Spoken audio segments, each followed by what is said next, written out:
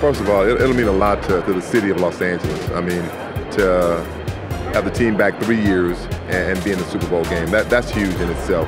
And to have a young, good-looking coach, you know, Hollywood, because, you know, you think of Hollywood, you think of good-looking coach that's really a football guy, you know, not just a good-looking coach. He's a great guy, a great coach, and it's big. I mean, I think people, when they think of L.A., they think of Hollywood. They really do.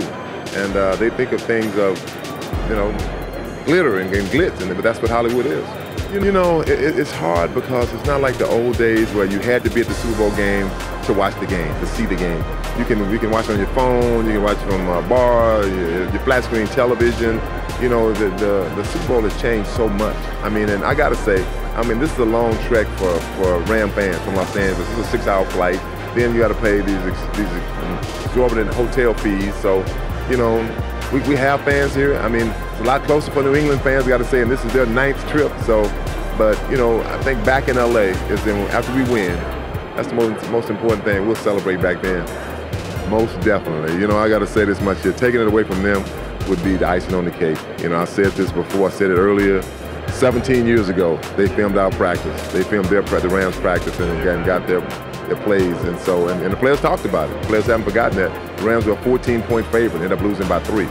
So, I mean, when you know the answers to the questions, you know, you have a chance of winning. But look, the Patriots are a great franchise. I mean, they've only went on to win, 6 Super Bowls. So you can't take that away from them. But would it be sweet to beat them and take it back to L.A.? Most definitely. It means a lot to the city of Los Angeles. I mean, especially in this past year, from the fires and the mudslides and the shooting over at Borderline. It just means a lot. And you said, I love the sound of Los Angeles Rams because I played under the Los Angeles Rams. And they were in St. Louis. I supported the Rams, but, you know, they were still in St. Louis, but I still supported them. But, you know, it's nothing like having the Rams back at home and spend. You know, I love the colors, our old colors they're going to play in, the throwback colors, and it just reminds me of the days when I played.